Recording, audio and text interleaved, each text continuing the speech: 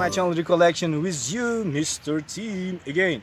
Okay guys, today I will make a video about grammar as usual, and I will talk about a little bit about living abroad. You know, and we are going to some really popular education centers of Fergana with my friends, and today I will take interview from Marikaba and Mr. Baha. And you know, I think it will be awesome. Just watch and don't forget leaving comment. Thank you for watching my video.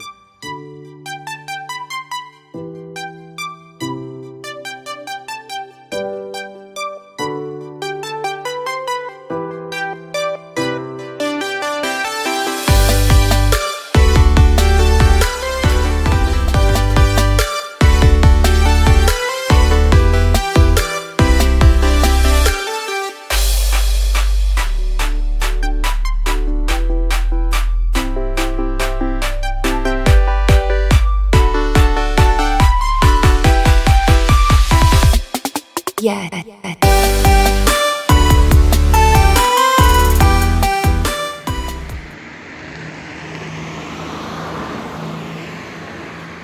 Oh my god, I'm spent actually, and finally we have arrived to Opus Center. Let's go guys.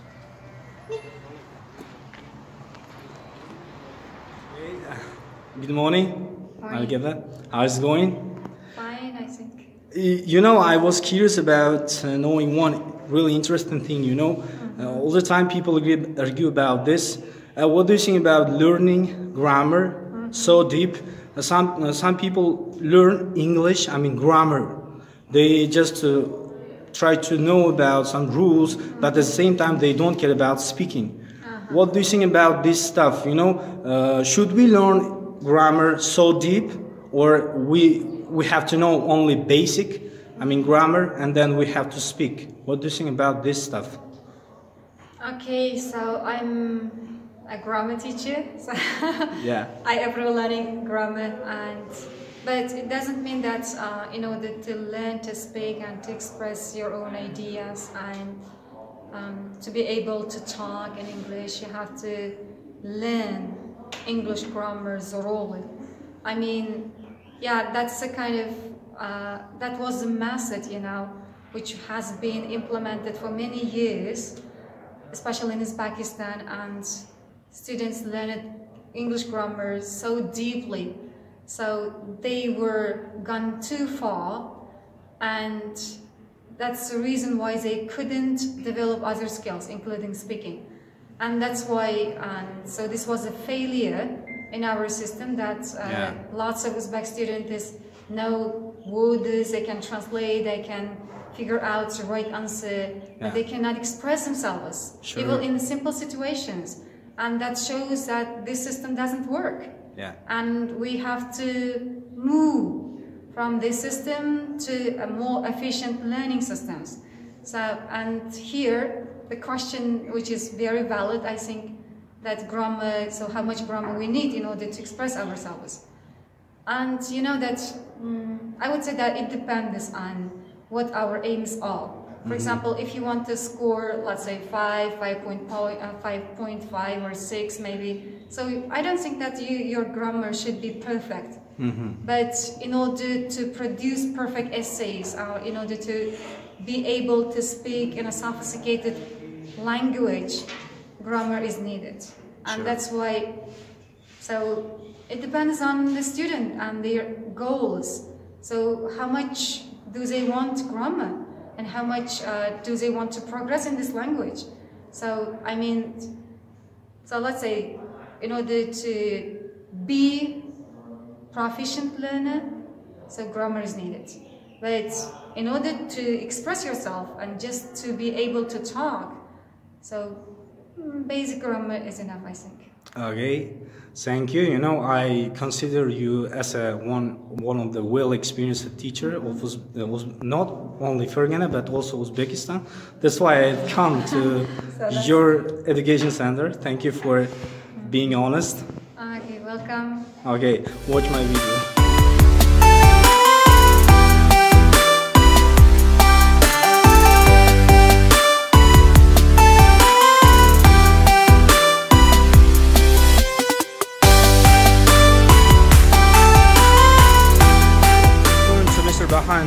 come to Kevin's Academy, and now I will take interview from him. Before I've come to Kevin's Academy, and now I want to just take interview from the Mr. Baha, one of the really popular teacher in the Fergana. I think not in only Fergana, but also in Uzbekistan, I think.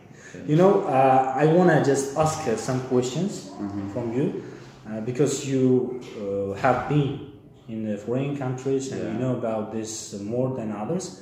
Okay, the first question, what's the best thing to do before going there? First thing, I think you should really find your passionate subject. Yeah. So the field that you love to study, and you don't have to care about which country to go. And most people today are traveled by bandwagon effect, called if one person goes to one country and the rest goes to that country, Korea case you can see in Uzbekistan. And that's why, guys, I advise you to find out the passion subject you want to study and you love to do when you go, and do research about the universities which offer a perfect teaching approach about your subject. Let's say if you want to learn about medicine, I think the best way is to go to Korea, because I heard from my sister that Korea teaches very well and offers perfect education system about medicine. But if you want to study law or business, then you should think of UK, maybe the UK or the United States of America, or let's say Australia, business, in terms of business and law. Of course, you can't do medicine there because it's very expensive. You should shell out tons of money on your education. And the best way is to do research, not only about the education system, but also about culture, religion, because the first country I went to is the United Kingdom. So it's very difficult if you are a Muslim. So sometimes it's very tough to survive there. Even the foods are very expensive. I mean, Islamic foods, and because they don't have Islamic foods. And burgers, and everywhere you can find hot dog stand. And yes, to do research about your subject and the best country. And another but important stuff is to take your budget into account. So how much are you willing to pay? If you don't want to pay a lot of money, then you are better off with going to Korea. So because if you have IELTS, guys, you can get 70% discount, because ours is getting 7, and last time Mr. Steve, he's going to Korea and he got 70% discount from Korean University. So that's I think very good. So you should, and also, guys, if you want to be successful when you go to abroad, you should be reading a lot of stuff every day. Because even we had a problem when we were in the UK in terms of using a simple calculator. Because I was using a simple calculator, but you know, guys, they are very quick and they are so efficient. So they say, why don't you use scientific calculator? Because we didn't have any idea about scientific calculator. You weren't aware about it. Yes, it was very tough, and read every day, so that you need horizon outlook. So if you want to succeed. And and do research about food, guys. It's very important.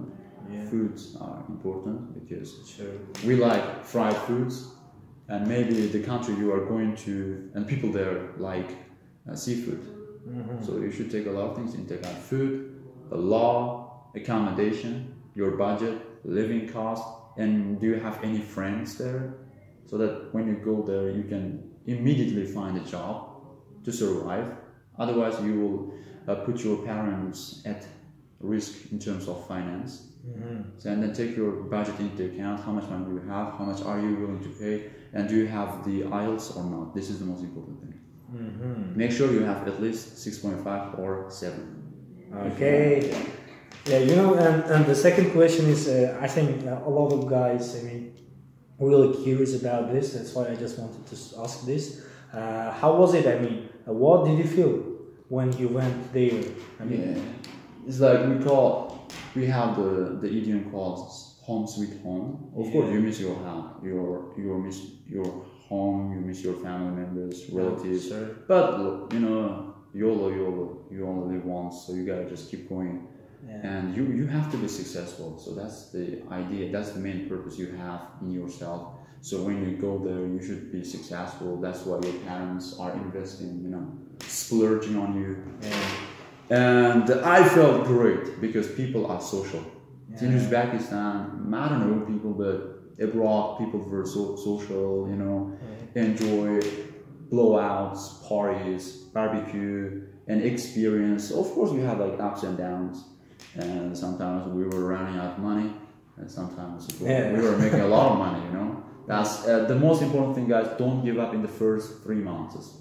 Which are very difficult in the beginning. You lose your home, you cannot find a job, maybe the perfect job.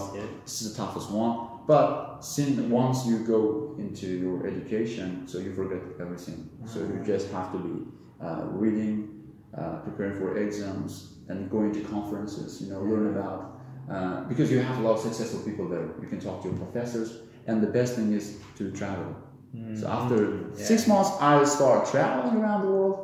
And I forgot, to be honest, even I forgot to miss my mom sometimes. You know. Oh my gosh, really? that's the great part. So traveling is the best thing. So you can travel, but not only for enjoyment. You can also get experience, learn something, improve your writing without writing. Improve speaking. So and making a lot of friends, and you can even travel for free. Because when you have friends in Cambodia, that's it. I went to Cambodia, and my friend, he accommodated me with everything. So food, space to stay, and everything. The traveling cost, he covered. So that's the best thing. You should have a lot of friends, and that's the best thing. If you have friends, you can be successful. But make sure you surround yourself with only great-minded people. Sure. This means that, you said that like a learning by learning English naturally. It's because you don't need any reading books or things, and you can just learn naturally. Yeah, you can speak naturally, and you should sometimes, of course, be reading books, some books. Psychology. Anyway, but the most important thing is just go out, get it. It's not gonna come to your home. You should get your ass off and then go out. Okay. Okay, thank you, man. It was cool. I appreciate your support. Thanks, man. Okay, guys, stay tuned. This is one of the great vloggers in Ghana. Soon in Uzbekistan, maybe around the world. Yeah, he was my teacher actually, and at the same time, he's my really close friend. Maybe sometimes we cannot talk or cannot chat with each other, but anyway, I consider him like one of the really close friends of mine. Okay, thank you, guys. If I had only one friend left, I wanted to be you.